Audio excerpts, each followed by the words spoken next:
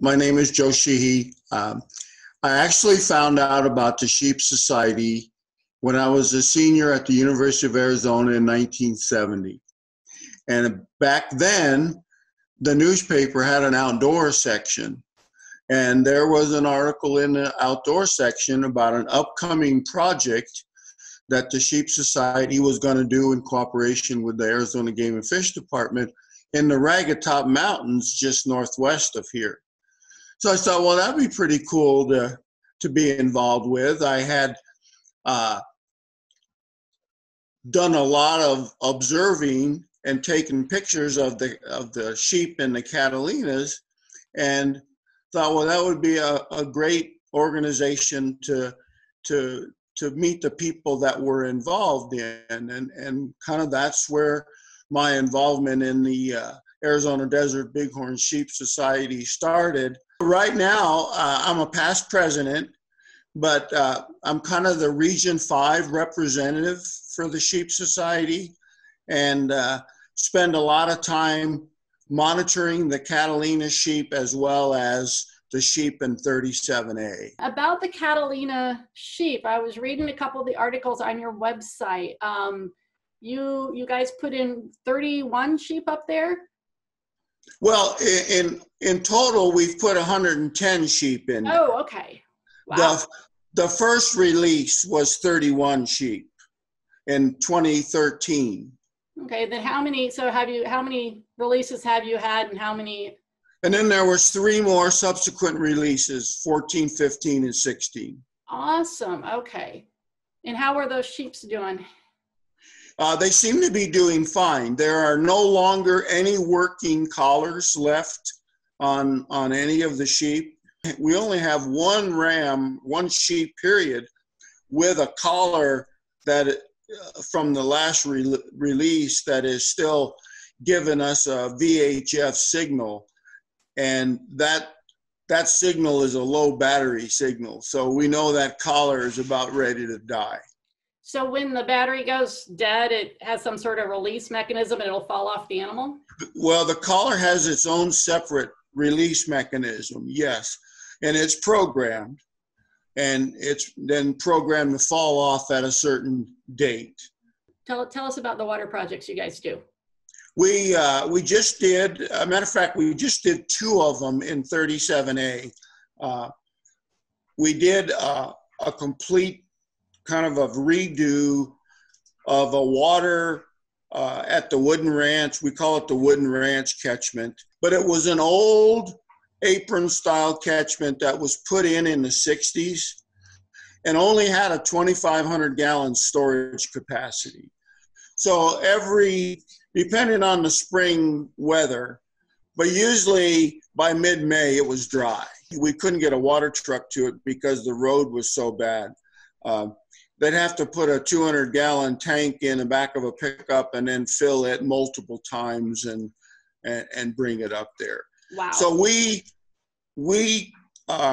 left that there, resealed it, but then built a new development right beside it that has a 10,000 gallon storage capacity.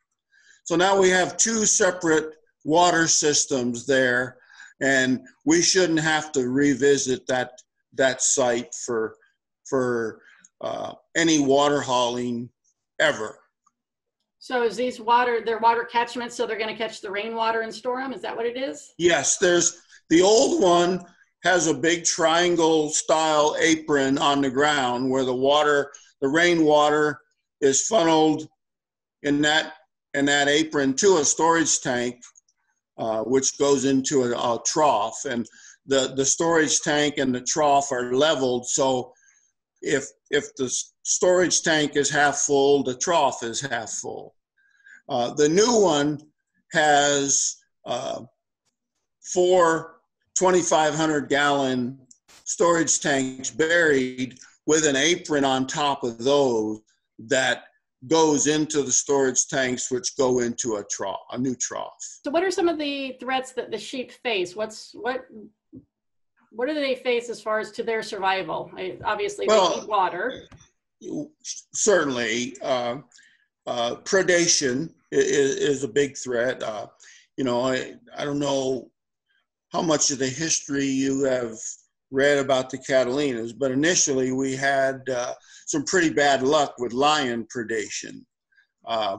And I'm sure that continues today, but I think we have the population to a point where the recruitment is, if not exceeding that, is keeping up with that. So.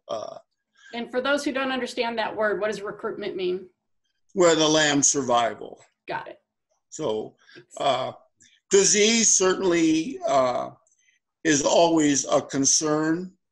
We've had some disease issues in the Catalinas. There's always the threat with, we have people with pack goats and stuff like that insist on using the trails, even though in the Bighorn sheep management area, it's prohibited.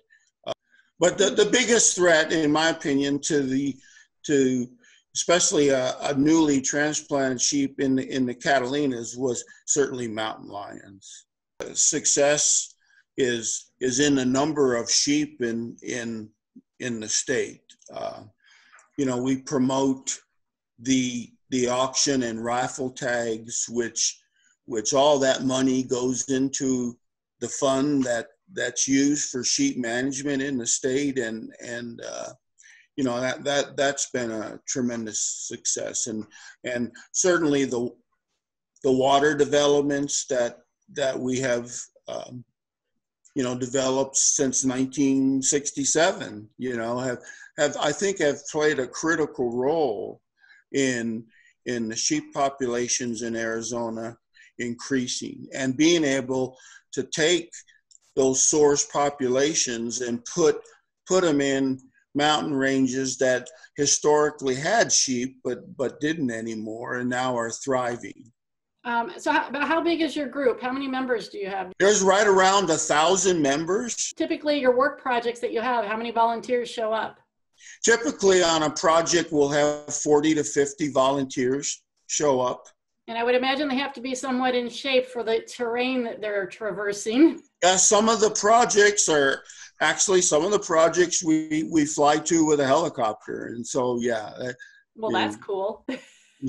You have any new projects coming up, or what are you guys hoping to do later this year? Hopefully, we got our fundraiser in just under the wire. If it was a week later, I'm sure we wouldn't have had it. But right. You know, that's our big source of revenue for the year, and the monies that go to various projects and various funding sources that the Sheep Society is involved with. We still have a project scheduled up on Strip, up in the Kaibab, but we're waiting to see what we're going to do with that. But that would be the last project of the year. Want to thank Joe Sheehy and Arizona Desert Bighorn Sheep Society for the interview and learning all about their organization. I have on the screen their website, and membership with them is only $50 a year.